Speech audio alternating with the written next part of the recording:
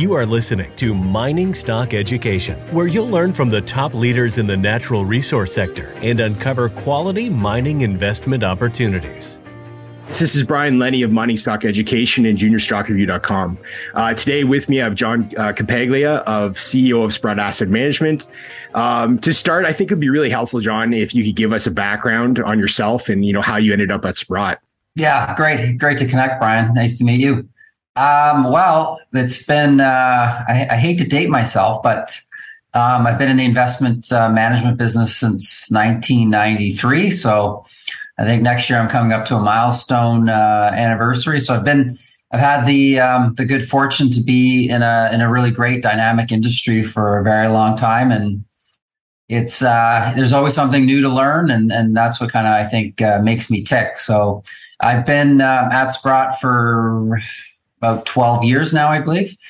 And, we focus almost exclusively on all things metals and mining. So I'm not an engineer or, I don't have a technical background, but I'm very intellectually curious about all things related to mining and whatnot. So I find it's a good mix to marry the interest in metals and mining commodities and capital markets. Very good. Sprott is a leader in basically all things related to the resource market. But today I wanted to focus the attention on the uranium market. It's really captured investors' attention over the last probably year and a half, at least. And, uranium prices performed really well over that time period. Today sitting around $50 per pound. I think one of the good pieces of news that we saw over this last year was the Japanese announcing that they would restart their fleet of nuclear reactors. In your view, are we seeing the effect of the Japanese restarts now, or is this something more that's going to happen over the next period of time? Yeah, I just think it's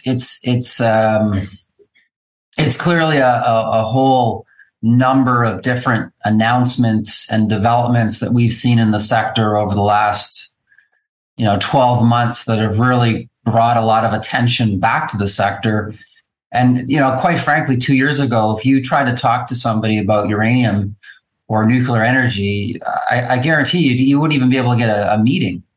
And that has obviously changed enormously in a very short period of time. And I think investors that are interested in this category are clearly connecting the dots. And they're connecting the dots around two very powerful catalysts that we think are going to fuel this current uranium bull market that is underway. And those are really energy transition. So all of the net zero commitments that have been made around the world by governments, they've all acknowledged that they will not get there on the back of renewable energy. They need to have nuclear as part of the mix because you can load as much renewable energy as you want on your grid. And all you do is add more unstable, intermittent sources of energy. And the only way you're going to offset those issues are three ways. You can have a coal-fired power plant, you could have a natural gas-fired power plant, or you could have a nuclear power plant. So pick one or all three. The reality is you need to have a backup power source. And that's where nuclear kind of fits in because it doesn't produce any greenhouse gases. And it's the perfect complement to all the renewables that we've put on our grid globally. So that's thing one. So as we try to decarbonize our economies and our grids, and we try to electrify more and more things, you need more reliable, affordable baseload power. So that's kind of the first part of the thesis. The second part of the thesis is really come about, unfortunately, because of events that commenced on February 24th of this year, and that's the invasion of Ukraine by Russia. And that really opened up everyone's eyes to this something that we haven't had to worry about for a very long time, and that is energy security. And that's having secure, reliable sources of energy or secure, reliable kind of or predictable prices for energy. And everything is obviously thrown out of kilter when a key supplier to energy markets is disrupted. And you're seeing that in spades in terms of the natural gas market and the coal market and the oil markets, particularly in Europe and Asia, that are dependent on other countries. So all of a sudden, if you think about a country who can I pick here? If I think about a country like Finland, who just opened a very large nuclear power plant this year, 1,600 megawatts, I believe. You can imagine the sigh of relief they're breathing right now, not having to be beholden to trying to source natural gas or coal, like Germany is basically doing, scrambling around, pushing the price up. At times over the last 6 or 7 months, pushing it up to astronomical levels. Also, by the way, forcing that price point on the rest of the world, because they're basically squeezing out all the rest of the world in an effort to fill up their storage tanks. So think about all the developing markets that are basically throwing up their arms and saying, we can't pay that price point for LNG or coal or whatever. So it's having a tremendous ripple effect across energy markets across the world, which can obviously destabilize governments, economies, create social unrest. And so when you combine this energy transition idea with this energy security thesis, and you put them together, and then you layer in the supply demand fundamentals of uranium, and you say, it's a critical mineral that's only growing in demand, yet we still have a structural supply deficit because of the previous bear market. How are we possibly going to close the gap and ensure we've got supply of uranium for all the growing number of nuclear reactors? There's only one way to solve that. You need more production, and more production will come in time, only at higher prices. And that's the thesis that investors, I think, universally have bought into. Okay, you bring up some really good points. But I wanted to start with, you talked about first about the reliability of baseload power produced by nuclear power plants. And, I'm an engineer from background. It makes a ton of sense to me. And I think the thesis is pretty clear. But when you look at the reactors being built worldwide, I don't know, 80%, 90% of them are in the East, or in China, in Asia. So why is there such a discrepancy when you look at the number one electric producing and consuming country in the world, the U.S., and I don't see any new reactors being built? I'm not sure what the best question to ask is what do you think is preventing them, or what do you think might be the catalyst for them to say, hey, you know what, you're right, baseload power needs to come from nuclear? Yeah, it's a really great question. The reality is many countries in the West turn their backs on nuclear power, whether it was post Fukushima in 2011 or even earlier than that. And so as a result, many of the power plants in the Western countries, were built in the 1970s, were built in the 1980s. And then we had this big drop off in terms of the rate, in terms of new plants being added. There is a new plant in Georgia, believe it or not, that's being fueled right now. So that's one of the few new builds that is finally being completed after lengthy delays. So it's interesting. So the West basically turned their backs on nuclear power. And there was really two reasons for that. One, there was lack of political will, and there was lack of public support. After Fukushima, people got nervous about the safety of nuclear energy. But then there was also two other contributing factors. And people have to think about energy in a wider context. One, we had the shale boom. That created an abundance of very cheap natural gas. So the world pivoted, or many parts of the world pivoted to very cheap natural gas.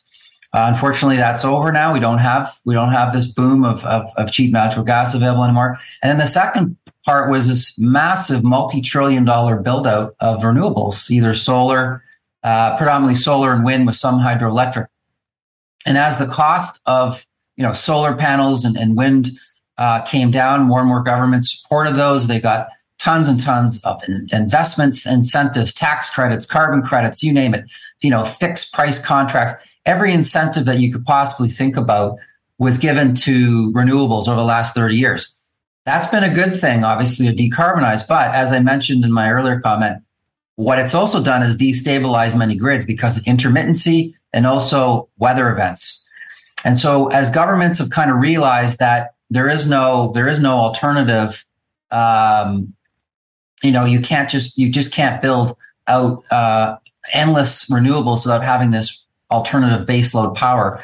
It really has forced governments to say, we need to have a different think about nuclear energy. And it's happening around the world. We will look at Japan and say, hey, they're finally announcing restarts. What was the catalyst for that after many, many years of foot dragging? Well, it was probably natural, LNG prices hitting $60 a million BTU in the summer. But it's the reality that, you're not a resource rich country. And how are you going to deliver power? I mean, you and I live in the province of Ontario, which I think is often pointed as one of the leading, I guess, case studies of a place that has been very pro nuclear energy, unlike many other parts in the world. And right now, I mean, you and I enjoy a power grid that 60% of it comes from nuclear energy. It's very reliable. Yes, energy prices are going up here too, but nothing like they have experienced in other parts of the world. So I think our government here has done a masterful job of committing and refurbishing a lot of our plants, which produce plentiful baseload power to back up our other forms of energy, which are largely hydroelectric and wind. Okay, so if I understand you correctly, to you, it's just a matter of time, like before, governments in the West are forced, or maybe not forced, but see the light into what nuclear power could bring to the stability of their grids. Is that correct? It's underway. Okay. If you just want to look at the last 6 months, I'll just zip around the map and just share a few. The UK government just recently announced its first investment in a new nuclear power plant in 30 years. So how does that all of a sudden happen? The first time in 30 years, they're making, I think, £800 million investment in Sizewell, a new build. We talked about Japan wanting to turn on more reactors by next summer. South Korea, the previous regime was essentially winding down its nuclear. They were trying to phase it out. New party comes into power and it's like, stop. We're doing the opposite. We're expanding. They're a key nuclear energy developer in the world. They want to export their technology and build more power plants. Poland is a great example. Almost entirely dependent on coal for their power. They just announced they want to build for the very first time up to 6 new nuclear reactors. Belgium, obviously, having impacts from natural gas. They just announced life extensions for a number of their plants. The Netherlands, they just announced they'll be building new nuclear power plants for the first time in years. The Philippines, Indonesia, looking at nuclear power for the very first time. So it's happening all over the place. And close to home, Pickering, the Pickering power plant, which is not too far from where I am right now, it just got announced it will be extended. It was slated to close. In the United States, Diablo Canyon, California, the very last power plant was destined to close in 2025. They just received $1 billion funding from the state of California to continue operating to at least 2030, and I wouldn't be surprised if it goes well beyond that. So all of these energy policy U-turns, as we're calling them, I think are very powerful. We think this is very similar to what happened in the 1970s when we had another energy crisis that you probably remember, because I sure do. And that was when OPEC got a hold of the oil price and squeezed it. And all of a sudden, government said, "Hey, we can't be beholden to this country or this region for our energy needs. We need to be more self-sufficient." That was a catalyst that led to many of the power plants being built in the 1970s and 80s, nuclear power plants, that is, that are still operating today and have been producing zero greenhouse gas emission power for the last 50 odd years. So we think a similar development is happening right now. The catalyst, unfortunately, is Russia. It's the price of natural gas. It's the price of coal. And it's just the reality that we seem to be moving away from globalization. Globalization has been a wonderful phenomena over the last 30 odd years. Since the Berlin Wall came down and the Soviet Union came apart, and we've moved more and more to globalization. It's been a huge beneficiary in terms of people coming out of poverty, standard of living, life expectancy increasing around the world, the amount of energy usage that we've had. So these are all been very positive, and it works really well when everybody's friends. But when it's disrupted, and we've seen what can happen in a very short period of time, the whole balance in the system is thrown off, and it can make energy markets go kind of haywire, which we've seen since February 24th. Absolutely. Great points. And so the second point that you brought up in that first question was, Russia and, the effect of the Russian-Ukraine conflict and kind of how this has spilled over into, all aspects of our life, not just energy. So kind of on that same topic, with that conflict not really seeming like it's going to end anytime soon, do you think the influence of, this, it's sort of East versus West changes probably the uranium market in any way? Kazakhstan, where it's located, the Kazatomprom is the largest producer worldwide. I think last year was around 24% of the world production was out of Kazakhstan. Obviously because of proximity, naturally, I think not just me, but other people might think, hey, there might be a relationship between the Russians and Kazatomprom to some degree, or maybe there's influence there. How do you see that sort of security supply changing the dynamic in the world as we do see kind of East and West sort of splitting in a way? Yeah, I think for the uranium markets specifically, there's two major issues that utilities and market participants have been following and thinking about for the first time ever. And that is one, let's start with Kazakhstan. Kazakhstan is actually a very big producer, closer to 50% when you add in all the JV partners that they have as well. So there is, a single country in the world that produces upwards of 50% of a critical fuel that generates 10% of the world's electricity. So whenever you have that kind of reliance on any one region or country, it's just more susceptible to any kind of disruption. So that's thing one. And I think, the Kazakhs have done a pretty good job trying to balance, the dual interests of not upsetting Russia and not upsetting the West, which are key customers for many of the resources. The bigger issue, and I think the one that has had a more dramatic impact this year, is clearly on the elements of the nuclear fuel supply chain that Russia does play a material part of. And those are the conversion of uranium, so the conversion of U3O8 to UF6, and then basically the enrichment of uranium up to reactor level requirements. So Russia is not a big producer of natural uranium. Most of that actually comes from JVs that they have in Kazakhstan. So going back to conversion and enrichment markets, Russia controls somewhere around 25% of the global capacity for conversion and almost 40% of the global capacity for enrichment. And the reason for that is because when prices for those services collapsed in the bear market, we essentially offshored many of those services from the West to Russia. So utilities use them for those services.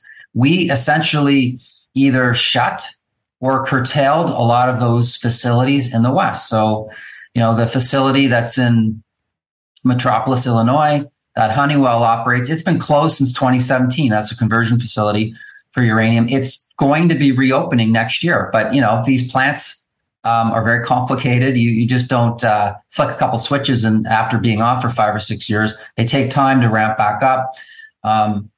And other facilities in the West around enrichment have been either curtailed or closed over the last decade. And so what's happening now is the West needs to essentially reshore some of those services, but it's going to take several years to do that because, as I said, it will take time and significant investment to build capacity up in the West as well. Those facilities are not going to just build up capacity and spend a huge amount of CapEx dollars unless there's also long-term contracts underpinning those investments. So that all has to happen. one thing I should mention is there are absolutely no sanctions against Russian uranium or Russian conversion or Russian enrichment. There are no issues transporting Kazakh uranium by rail to St. Petersburg for shipment to other places in the world. There are no sanctions. And the reason why there are no sanctions is simply because there are no alternative sources for those services available today. And yes, there are, a couple of bills working through U.S. Congress to basically either cut off those services or to transition away. But the reality is they've gone really nowhere because there's no plan B. Now, if you look at the prices for both conversion and enriched uranium, they've gone up sharply this year, somewhere between 50 and 100% plus respectively. So those two parts of the uranium fuel cycle have seen big impacts this year because of this disruption. But as I said, it's going to take several years to actually implement that that transition away from Russia. Excellent points.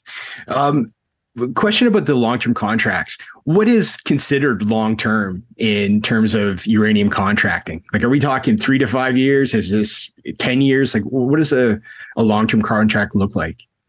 Yeah, I mean, the thing about the uranium market is it's the polar opposite of, let's say, of a just-in-time market. When you think about running a natural gas plant, you're talking about having to source fuel every day through a pipeline or a tank. It's very vulnerable to these kind of short-term shocks. When you think about uranium, how the utilities procure it is often on very long contracts. So you will see a utility come to a producer and often say, okay, I need you to deliver me, 1 million pounds per year starting in 2026 and going every year to 2032. So they basically will procure for very long periods of time so that they never get caught short. Utilities will often hold 2 or even longer years of inventory in different forms of uranium moving through the fuel cycle to ensure that they never get caught short. And so this is one of the other beautiful things about running a nuclear power plant is it's just less susceptible to these supply shocks that you see in nat gas and coal. So as they work down their inventories, they obviously have to come back and procure more so that they've always got this pipeline of material working through the different stages of the fuel cycle. But it really does mitigate those kind of risks to short-term disruptions. We're seeing utilities contracting in ever greater amounts. We think 2022 will probably be the highest year for contracting of utility since 2011. So utilities are clearly drawing down inventories. They're clearly seeing the price of uranium go from kind of the high 20s per pound to, we're around $50 a pound right now. We did hit $63 a pound in the spring when we thought there could be sanctions against Russia. But I think longer term, what the utilities are responding to is greater concern about security of supply, the structural supply deficit we're seeing. And they're also feeling better about their operations. Let's face it, if you're a utility right now, you're making a ton of money generating electricity around the world. You're also getting a lot more support from different governments and policies and financial incentives to keep your power plant running for longer. So they're, with this renewed confidence that these plants are going to be operating for longer, you need to go back to the market and procure. So we're seeing utilities procure. They're obviously very focused on the parts of the fuel chain that are most at risk, which Russia touches, as I mentioned, in a greater way than versus natural uranium production. Okay. Using kind of like a real world example, it's a question that I still haven't heard the answer for in terms of the Japanese. After Fukushima, they shut down their fleet of reactors. Yet they did, I would suspect, would have had long-term contracts in place for uranium. So in a situation like that, would they have been able to get out of a deal like that, or is that uranium still exist in Japan? Did that supply just get cut off from those contracts, or are they going to be able to feed on what they've had to contract over whatever term they had left? Yeah, it's a great question. I think the reality is that when we were going through this structural supply deficit in the market the last few years, part of that gap we suspect was being backfilled by Japanese utilities selling some of their excess inventory back into the market, or they could have been loaning it. The reality is it's taken a very long time to get these restarts, and so you, as a utility, you're carrying this material, on your books, and do you want to just carry it in perpetuity, or do you want to try to monetize some of it? So we think some of that selling into the market or lending in the market will definitely dissipate as utilities start to think, okay, there's a chance here, or I am scheduled to restart. We have heard little bits of news that producers have been re-engaging with Japanese utilities to talk about their long-term fuel needs. So we think that's a very positive point. That one, if material is no longer coming to the market that was purchased under previous contracts, and two, they actually might start to procure more uranium for the future. I think both of those things are very positive. But again, as I mentioned, it's a very slow moving market because it's the polar opposite of a just-in-time market. But I think it is a positive development. I think it'll take time to play out. But I think the Japanese seem pretty committed after a very long hiatus to get more reactors back online. Oh, definitely. You touched on it earlier, the small modular reactors, and specifically to Ontario in the region where we live. I think it was $1 billion investment by the government on small modular reactors. And to me, like the reading that I've done on that SMRs, it seems like that could actually be a way that we, speed up the process towards, nuclear power being a bigger part of our grid. In terms of SMRs being accepted worldwide, I guess it's two questions. Do you think that's the way that the world is going to go towards these small modular reactors? And second, do you think that is the way that we can speed up the process of adoption? Yeah, I'm pretty excited about the SMRs, and just speaking about the Darlington plant in Ontario, they just broke ground actually for that investment. So I think it's really exciting because, the bugaboo with the big reactors is they've been largely over budget and over scheduled in the West. Now, places, in the Middle East and China have been able to build large scale nuclear reactors on time and on budget. So I don't know why we struggle, but I think that's part and parcel of just about every large infrastructure project we seem to do in the West. They seem to be way over budget and delayed. But, I think places like China, India, the Middle East, they're going to continue to build, 1,000 megawatt type reactors because they've got huge metropolises to power.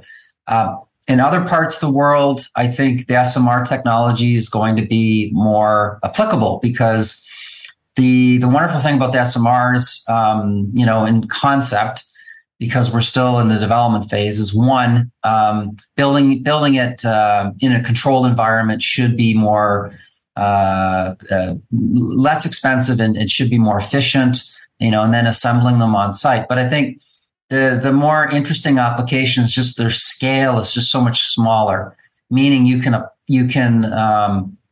implement these in a much wider range of locations. Meaning, when you think about powering a city of 5 million people, yeah, having a large scale reactor is perfect. But if you're talking about a smaller city of, let's say, a few 100,000 people, well, you don't need that kind of capacity. This is where, a 200 or 300 megawatt reactor might work really well. The other thing is that we have thousands of coal-fired power plants in the world that at some point are going to come to end of life. And that could be 20 years from now or 30 years from now. And then the question comes, well, what are you going to do with those locations? Well, you've got an existing workforce there. You've got an existing requirement for power. You've got transmission infrastructure. This concept of what if you repurpose that site? refurbish it to be to host a small modular reactor as the coal part of the plant, hits its end of life, keep those people employed, retrain them, create more construction jobs. So it's kind of a win-win because, I think people don't realize that you just can't turn off, all of these legacy fossil fuel plants without creating all kinds of disruption.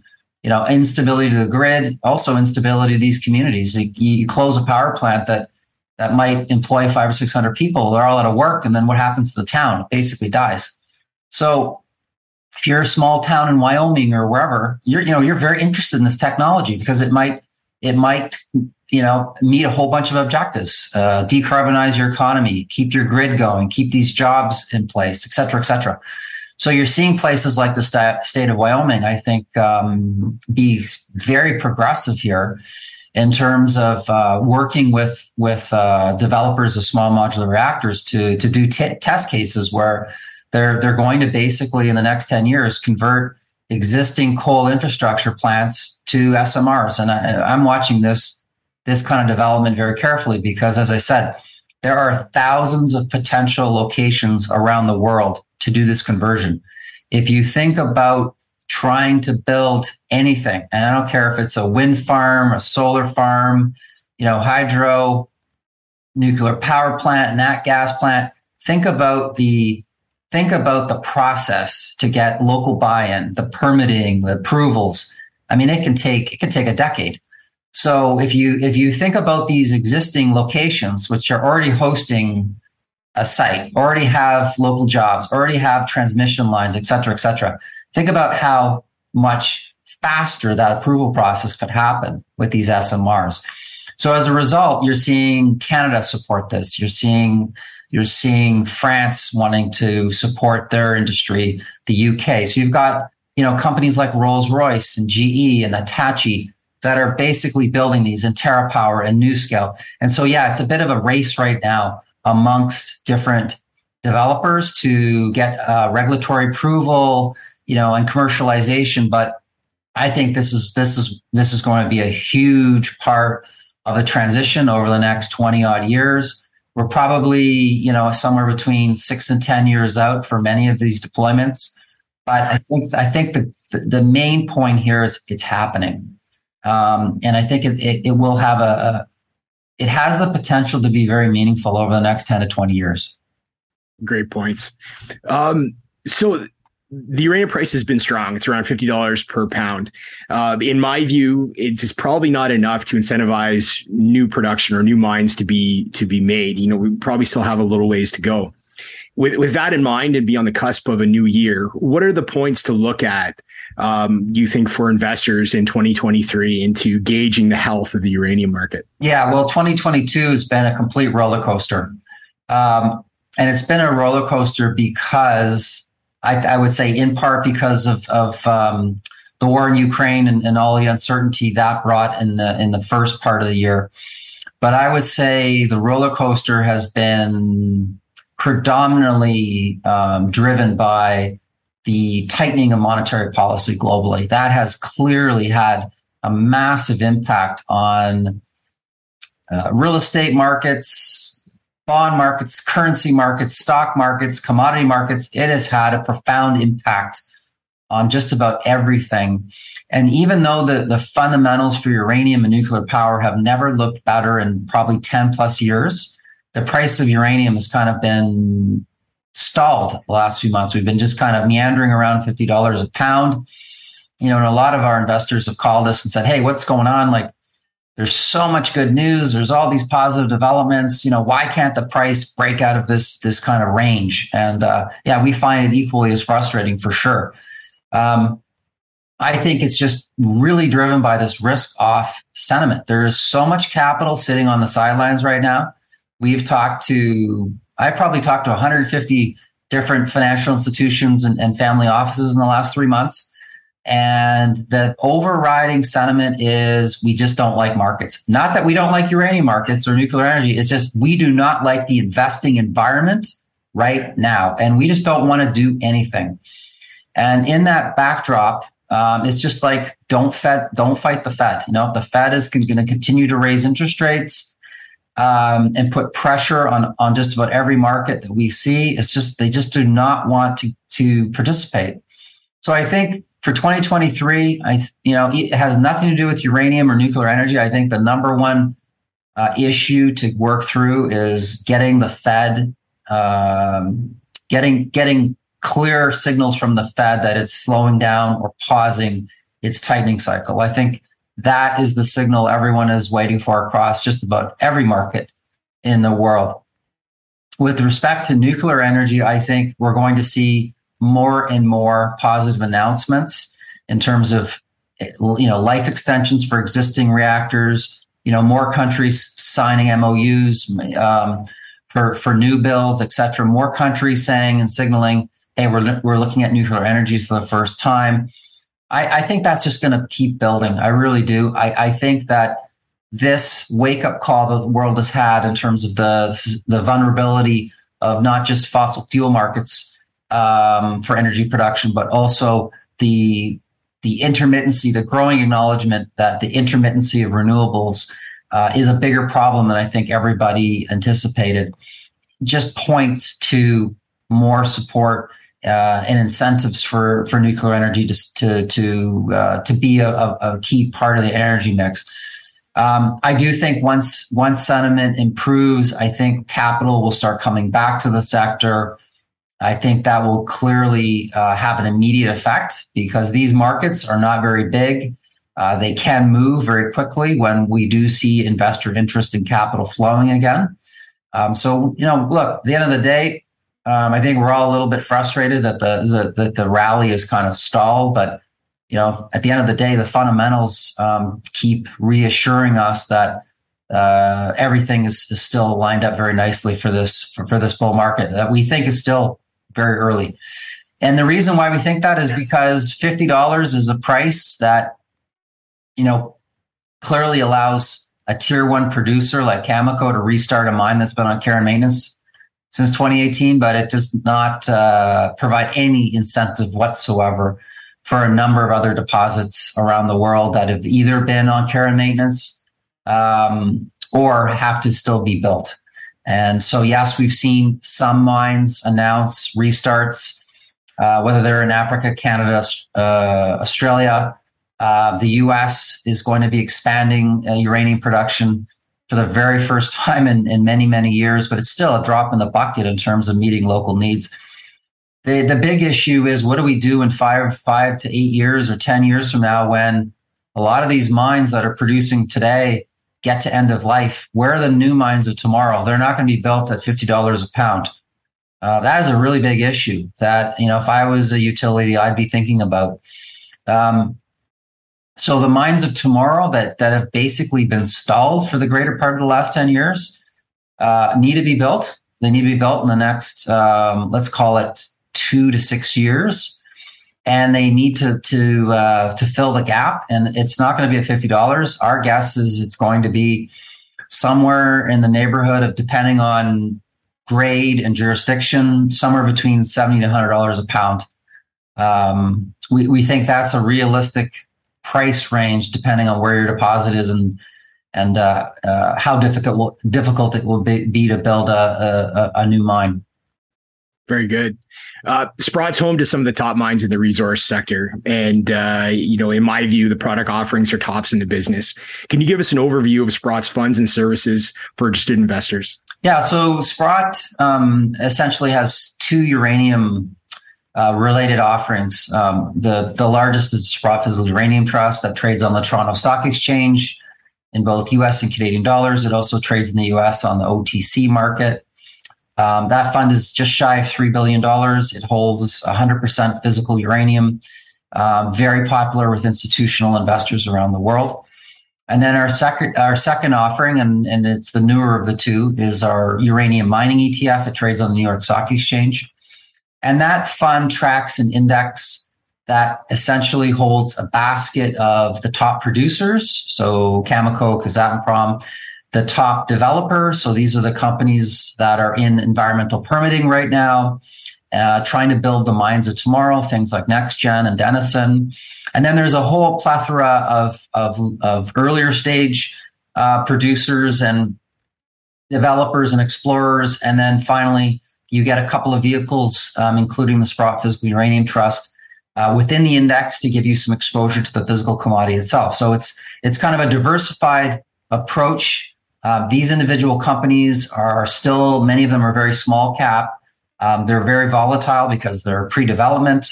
And so if you don't want to do the work on trying to pick the winners amongst these exploration companies, many investors just say, hey, I'll just buy a whole basket of them and play the theme that way. So we've got these two vehicles. I think the two vehicles position Sprott as probably one of the largest providers of uranium-related investments in the world. So we've become a very meaningful player in a very short period of time, and we're very interested in this space. We've even launched a clone version of the uranium mining ETF for investors in Europe, so they can buy that fund through our partner in the UK on the UK exchange, the Italian exchange, and the German stock exchange. So we've been trying to broaden our reach, because what we have found is that interest in uranium is not North American centric. It is very global. We find pockets of investors right around the world. Oh, very good. And one last thing, the name, it doesn't include uranium, but I know you guys are doing updates on it. The Sprott Gold Talk Radio podcast. I've seen a number of updates that you guys have done through that podcast. How can people subscribe, or where can they find that podcast? Yeah, well, you can go to your favorite podcast host like Apple or Spotify or whatever. I think we also post them on our website, so Sprott.com. You can go to the Insights section and you can see those podcasts. They've been really popular. We talk about precious metals markets. We're talking about uranium markets, and I will tell you that in 2023 we're going to be talking a whole lot more about energy transition materials. So those are materials that we believe are going to be very important for everything from increased electrification to electric vehicles, battery metals. So we'll be talking about more and more metals in 2023. Excellent. John, it was a pleasure. Thank you for the conversation. Thanks for having me.